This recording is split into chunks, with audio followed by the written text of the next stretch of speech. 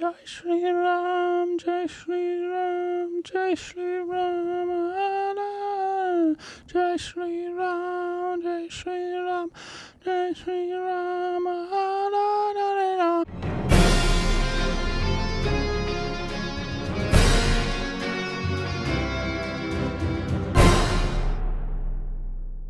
Hey, welcome back to our stupid reactions, you idiots.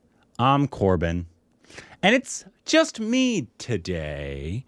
For this video, and I'll tell you why in just a minute. But you can follow us on Instagram, Twitter for more juicy content. Thank you to whoever supports us on Patreon. Follow us on your Twitter account, subscribe to the like button. And today we're doing a movie review. Insert Rick going, which is what he likes to do.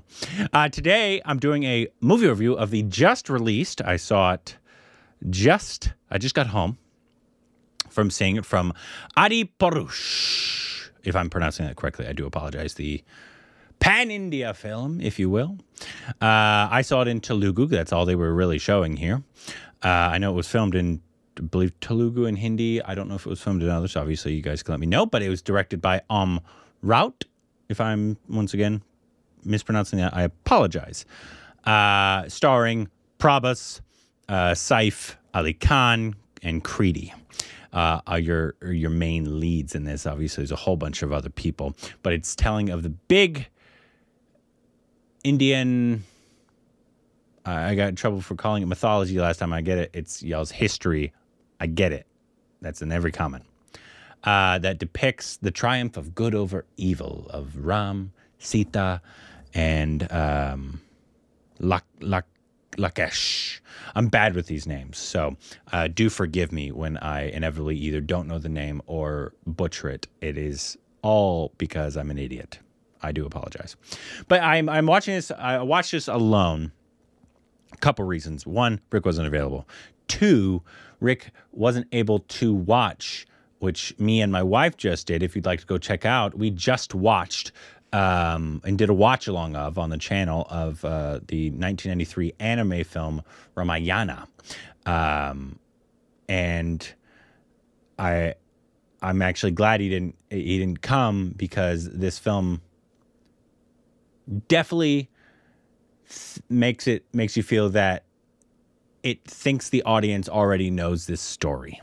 And if you don't, you're going to be very confused by different characters about stuff that's happening. And so he would have been very confused. I'm very glad me and my wife watched it. We really enjoyed it. Please go watch that watch along of it. But this is basically a modern adaptation of it, obviously infamous with the trailers and stuff that went wrong with the VFX and that kind of stuff. I struggle if I'm going to do a full spoiler or non-spoiler, because everybody knows this story in India. I'm going to try to keep it mostly non-spoiler, but there's some stuff I want to talk about in spoilers section. But I'll try to keep it mostly non-spoiler, even though obviously I know most of you know this story. And it doesn't really deviate from, at least in my opinion, my knowledge of this. And so if there's stuff that is incorrect, or that I say that is wrong, or that I ask a stupid question and it's said in the much longer versions, I only know the anime and somebody sent Leland like a comic book of this story as well that has a little more detail than the anime had. So that's basically the knowledge that I have of this story. And it basically follows the bullet points of that story into this story. But so I'm going to do mostly non-spoiler. I'll get into, and then I will let you know before I get into some spoils. But did I like it? Yeah, I did. I enjoyed myself in this film, believe it or not, because I know a lot of people crucified this film, including us, especially with the VFX, and we will get into the VFX. But overall, I was entertained for a very fast, it felt like a very fast 3-hour movie. And so that, you know, is a goal of a movie, is to be entertaining, and I was entertained. And I thought it did a good job at trying to adapt the story that I knew from the anime version into in 2023 in a very difficult film. And I said on Twitter, I said after the opening of Prabhas, when Prabhas came on, I said that was a cool opening. God, I wish they had a Marvel budget, meaning a $200-300 million budget, because this story, and I know they had a huge budget. I know that for India, right? But a movie that is 99% VFX, it's almost all on green screen, I feel like, requires to look Marvel level, and this is a Marvel level story, if not bigger, to get correct. Now, getting to the VFX before we get into the thing, because that's the most infamous part. Yes, I enjoyed this, right? And actually, it was very overblown, because for the most part, a lot of times, you're sitting there and you're like, this is really good. This is great. There is a 10% still, maybe 10% of, I don't want to call it laughably bad VFX, but majorly subpar. That makes you go, God, I wish we could have done better. And a lot of that has to do with like action. Whenever the VFX had to be in motion, you could. There's a part, and this isn't giving anything away. It's actually in the intro. I saw a lot of people commenting on it on Twitter, where you meet Prabhas and all the. I don't know the name, so I do apologize. It felt like Dementors from Harry Potter, right? I know they're not Dementors. That's my reference, and because I don't know, I'm still stupid in this area, right? But when they sent the legion of people to go get Prabhas, right, or Ram, the guy that was instructing them felt like a early 2000s video game character. They got like the lead guy from all the flying characters. It was like Prabhas fighting a cartoon. Essentially what it was. And that happened a few other times in the movie where you're like, God, I wish it was better, because that's like the biggest thing you can gripe about this film is at certain times it's like, oh man, if you had a Marvel level budget, what this could be worldwide would be incredible. But yeah, so if you saw it in the trailer, you're still going to see it in the thing. And there's some characters, like there's trolls that don't really look that good. At times, there's some, and once again, I apologize. I don't know these characters' names because I called them monkeys in the Ramayana thing. And somebody said it was a different thing. And I apologize. I don't know what that thing is. I'm meaning no offense. The gorilla characters sometimes look real bad in their animation, especially when they were in action. You saw some of that in the trailer. But at a lot of other times, it actually looked really, really good. Some of the VFX I thought was actually really good was, once again, I don't know what it's called, but it felt like the bat dragon that Scythe was riding. I felt they spent a lot of money on that VFX there. And Hanuman, if I apologize if I'm not saying his name correctly. I thought his VFX around his face was actually very, very good. I liked it a lot.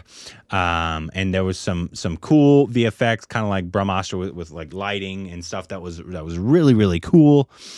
They helped themselves a lot with a lot of this, almost all of it, right, being at nighttime.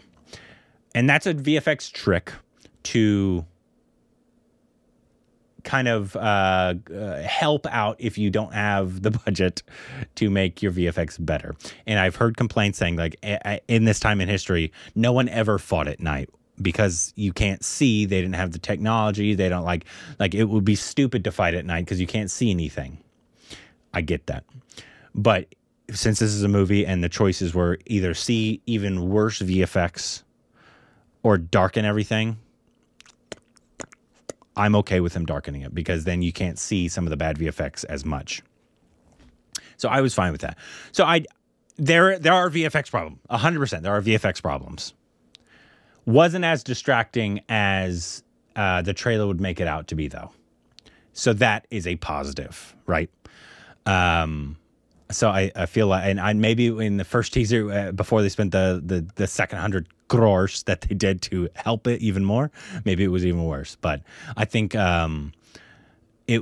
like I said, the best compliment I get, it definitely wasn't as distracting and as prevalent Like the bad VFX wasn't as prevalent as they would have made it out to be.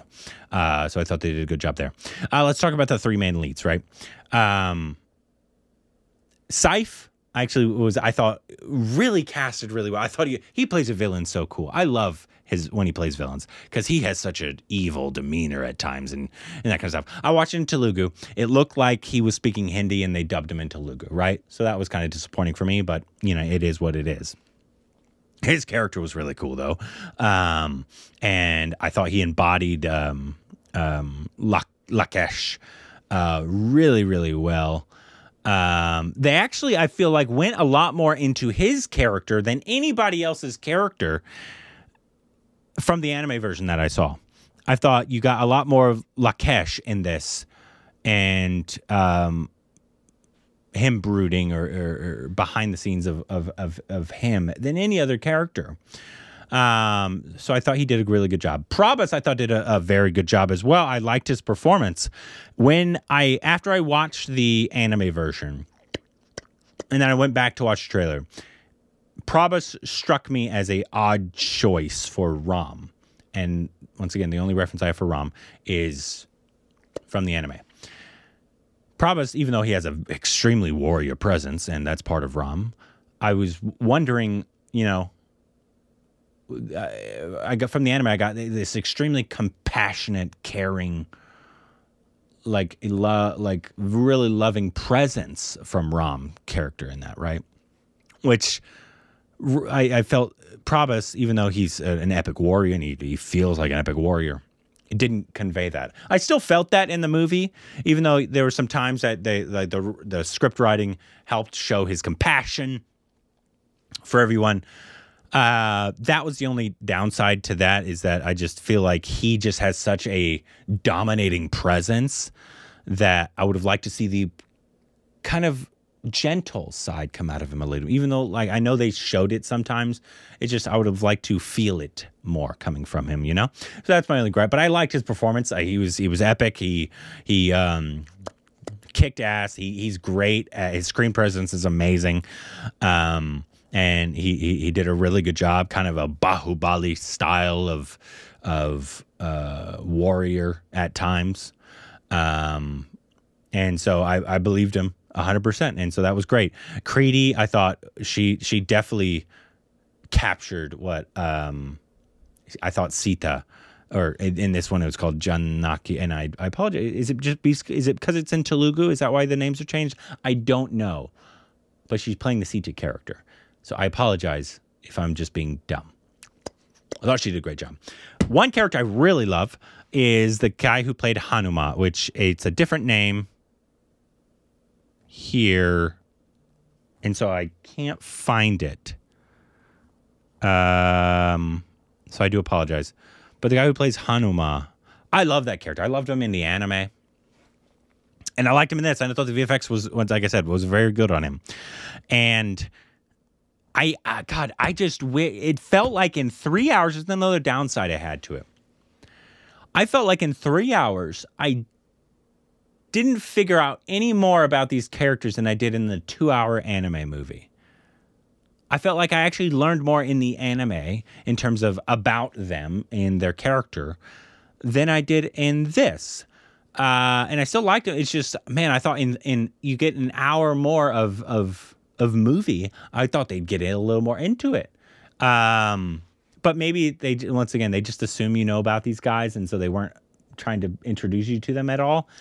I don't know. I would love a Hanuma movie. Cast that actor, make an entire Hanuma movie, live action movie.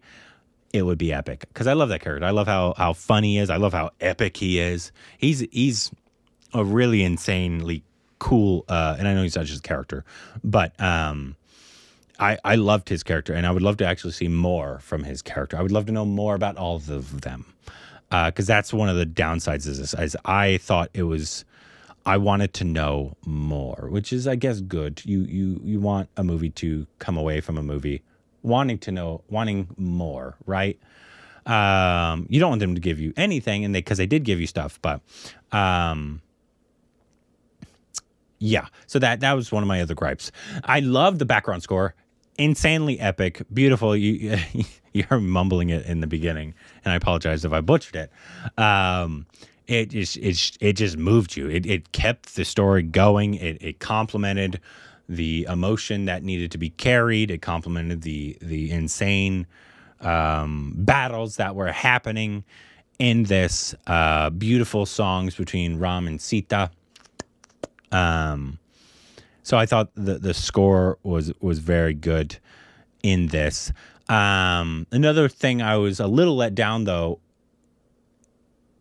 I can't get into that because it's a little spoilers. There's stuff that just was a little disappointing in terms of anticlimactic of some battles that I was anticipating from the anime series. It's not series, movie. That I was like, oh, I thought that would be longer and better. There were some really good fight scenes. You still have to overlook a lot of the VFX, but there's some stuff that happened in it that wasn't in the anime that I was like, holy shit. I was like, how they killed people. I was like, oh, that was kind of insane. So I thought the direction was very good from Omraut. I apologize once again if I'm saying that wrong. But I was, like I said, I was thoroughly entertained through this thing. I was excited for what was coming. I'm glad I knew what was coming next because it was the people that would show up and they wouldn't explain. And so if I hadn't already been introduced to them, I'd be like, what the heck is going on? Who's this character? There was very little that was changed from the story that I saw in the anime. And so that was good. I'd say overall, though, I enjoyed it, and I would watch it again. Is it like a perfect movie? No. You definitely need to work on the VFX. I would have liked to know. I think what they should do, and maybe they're doing it for the Hindi one that they've casted Alia and Ranbir in, which I love those castings. I think those are great. Make it into a 3-part series, man. There is too much in this story to tell in 2 to 3 hours. There's too much. And you want to know, you want to feel with, you want to care for these characters even more. And I know a lot of you like they're religious characters or people, right? And so you're already attached to them. But in a movie setting, you want to really feel when somebody dies. You want to really emphasize those characters, and you can get more in depth if you make it into either a series, which probably for the budget you probably can't do, right? But for like they're doing Brahmastra, make it into a 3-part series, and then you could go really in depth, and then the last one is like the last Lord of the Rings at Helm's Deep, or not Helm's Deep, wherever that last battle was. It could be that kind of an epic thing. I think that's what they should do, because I like the story. I think it's a very entertaining story. And if you kept the VFX up, I think a lot of people in the West could have even appreciated. I think this is going to be hard for one. It's not a story that they know, and they don't really explain these characters a lot to you. So I think you kind of have to be familiar with it. But the VFX at times, like I said, probably 10 to 15%. But there's other times where their cinematography is just so beautiful. When there's Sita and Ram on the river, when there's so many beautiful things that they created that I loved. But then there's also the just, oh God, you could have done that better, right? Moments. But overall, I really enjoyed it. Let me know what you thought about it. I do want to get into some spoilers, so if you haven't seen it, please go away. Because I just want to talk about a few things, but let me know what you thought about it down below, and we're going to get some spoils here. So there was some stuff that I wanted to talk about, like there's some stuff that just kind of confused me, and I actually asked my wife this when I got home. The first one was in the movie. Once again, the spoilers. When Ram's brother dies, or is insanely injured by the snake biting, right? And they tell Hanuman to go get the stuff. The only person that was hurt, at least to my knowledge, on screen was Ram's brother. And Hanuma went and picked up the entire mountain. And I was confused. I was like, why do you need an entire mountain of the stuff if it's just one guy? Because I thought that was the motivation, because there was so many people hurt in the anime version. And so you needed a lot.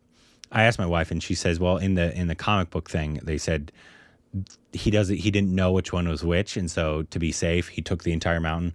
And so I guess that answers that question, because that actually makes more sense. So she I think answered my question. Once again, she's incredibly smart. Go watch the watch along. She's a very smart person. The other things that kind of disappointed me a little bit, though, were the battles. So of Lakesh, right? His sons, those battles, which I thought were going to be a lot more epic, and the big sleeping giant warrior guy. I apologize for not knowing his name. That was a pretty epic battle in the anime. It lasted like a minute, and it was like and it was gone. I was so disappointed. I was so looking forward to that fight. So that was very disappointing. The end battle with Sifes and Prabhas was better. So that's good. There was another funny thing that I was wondering why they did this. And maybe Ram, I don't think he has super speed, but you guys can tell me if he does. It didn't look like he did. But when Sita got captured and Sife's character was taking her away on the bat thing, and then the eagle came, which I think it was like a vulture in the anime, but I don't know. When he came and tried to save her, right?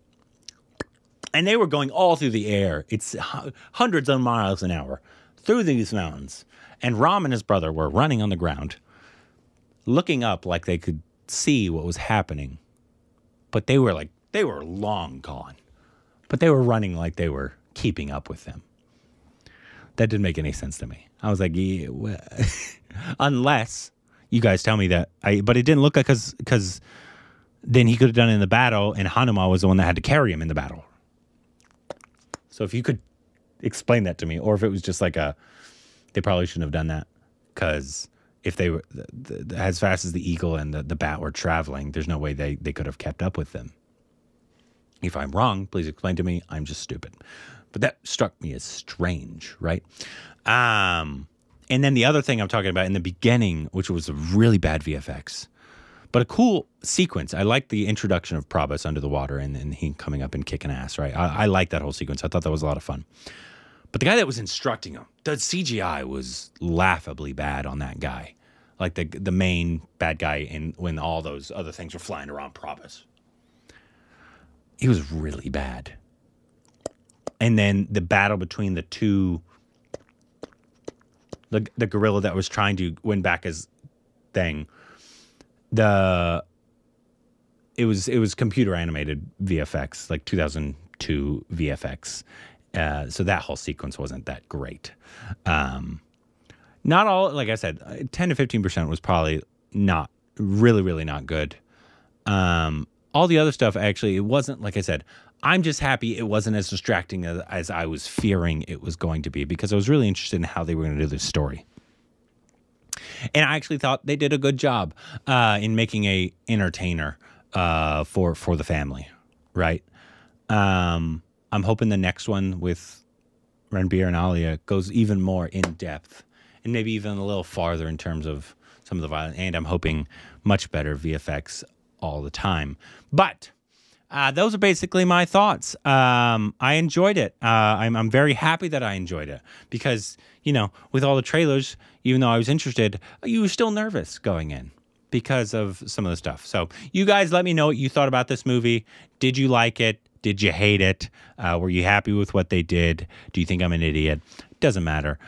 Please let me know what you thought about this movie down below. And Jai Shri Ram, Jai Shri Ram, Jai Shri Ram. I can't do it any justice, and I apologize for what I just did.